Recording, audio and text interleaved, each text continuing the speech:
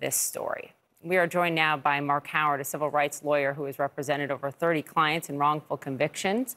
He is a professor of government and law at Georgetown, where he is the founding director of the Prison and Justice Initiative. He's also the founder and president of the Frederick Douglass Project for Justice. Marc, thank you for being here. Sure. For people watching this who think finally justice because of these units, you say not so fast. Well, it's a beautiful story. I'm so happy for Shamel Capers. I've been involved in multiple exonerations and prison releases, and I'm just so overjoyed for him and his family. But the problem is that we have such an epidemic of wrongful convictions. Serious scholarly estimates say that roughly 5% of all convictions are of the wrong person. With over 2 million people in prison, that's 100,000 people. So to have an isolated incident like that is a wonderful story, but we need to look at all the people whose cases we're never hearing about. And the problem with conviction integrity units is that it's the very same office that actually contributed to the wrongful conviction that we're asking to review itself. So while I applaud the Queen's DA, Melinda Katz, and she's done a tremendous job in this case and in many others, the problem is that the CIUs all around the country, most of them are doing absolutely nothing. So they've set up an office. There are 97 of them, but 46 haven't had a single exoneration. And most have had 1 or 2. Her office has had over 100, which is really remarkable.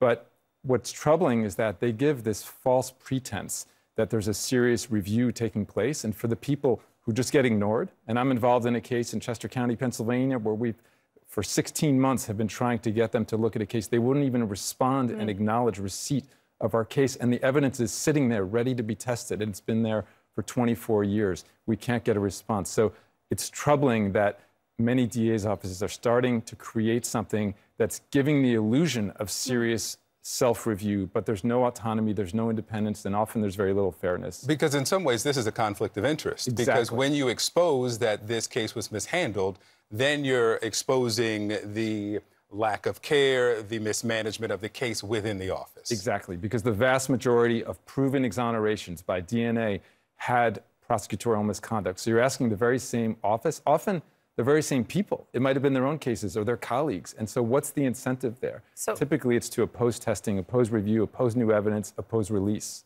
So that's why this debate is a good one, and I'm glad we're having it. I'm going to push back on you a little bit. I just want to note in Shamel's case, it was a different DA and a different team of prosecutors. So the new DA comes in and says we have to take a look. Yeah.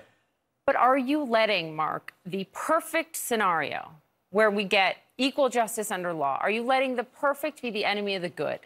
No, I want there to be more conviction integrity units, but I want them to have independence, autonomy, fair review. So it could be by appointing people who are former defense attorneys, appointing people from the Innocence Project and other organizations like mine that people like you. Exactly.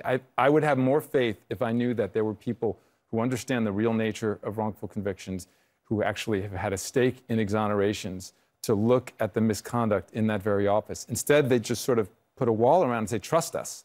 I'm not going to trust the very same people who put countless, we're talking now, over 100,000 people in prison for crimes they didn't commit. That is deeply troubling if you care about truth and justice. And I don't think they're getting at it. Is anybody getting it right?